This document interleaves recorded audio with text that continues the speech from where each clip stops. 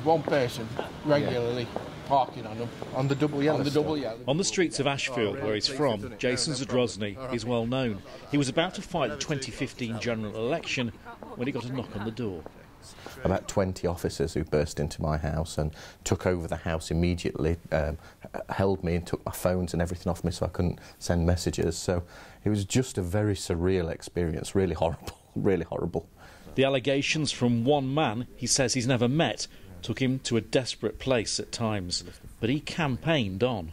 I've had some dark days with it, and anyone that was ever so slightly weaker than me would genuinely find themselves under a bus. I've had some really close calls with depression and you know, mental health issues because of this. So I think we've got to be very careful how we treat it. If I'd not got my support network around me, I just wouldn't be here now. He's led the Ashfield Independent, largely made up of former Liberal Democrats, to local election success, even with the accusations hanging over him. He says he won't let what has happened go unanswered. I've had nothing from the police. They just walked away with a smile. I intend, obviously, to seek legal redress and see what they say once they're in the dock.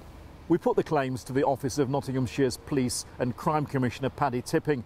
They issued a one-line statement to the effect that this is an entirely operational matter and therefore one for the Chief Constable. The court case may be over for Jason Zadrozny, but his legal battle will continue.